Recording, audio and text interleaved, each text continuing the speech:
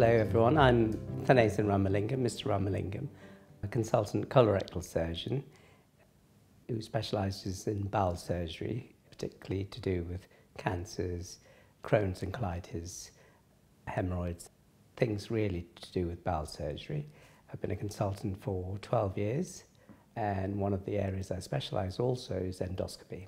Patients who have bowel symptoms, and in general who are unwell related to symptoms such as rectal bleeding, would benefit from an endoscopy test. And an endoscopy test is essentially a test that checks the bowel through to make sure we can come to a diagnosis, and in many patients, more importantly, it is to make sure that they haven't got any sinister or bad pathology such as cancers.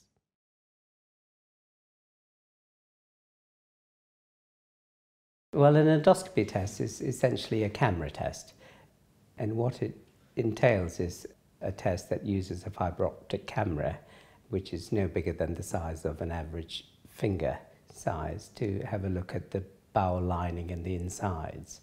And it's a complicated test in the sense that it relies on a lot of computer imaging and so on and so forth.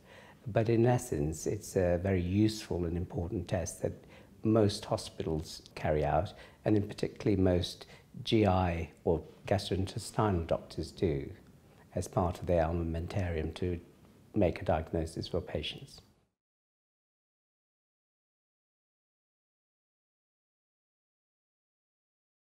It's a difficult thing to describe. Most patients undergo endoscopies.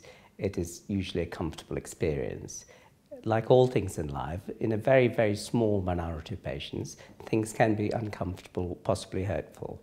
It's important as endoscopy doctors, as well as endoscopy teams of nurses and clerical staff and administrative staff that we have in One Ashford, that we work as a group to make sure that the patient's looked after from the very beginning, even with their first contact. Much of how patients' experience with endoscopy relies on allaying patients' anxieties. And if we can allay the anxieties, then the experiences are much better. And some of that is having the information and providing clear, good instructions and information to patients before they undergo tests makes such a difference to most patients.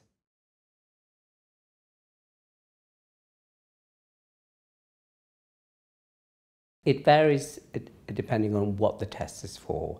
On average, endoscopy tests involving the upper part of the bowel, which is the gastroscopy, usually takes approximately 10 to 20 minutes of the procedure itself.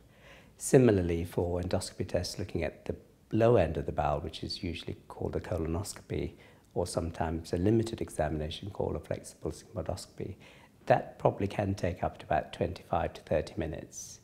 The actual experience itself that a patient undergoes can take the best part of a couple of hours. That includes coming into hospital, being introduced to the team, being made ready for the procedure, and also, getting themselves ready and dressed and things following the procedure. So the whole process can take up to 2 hours.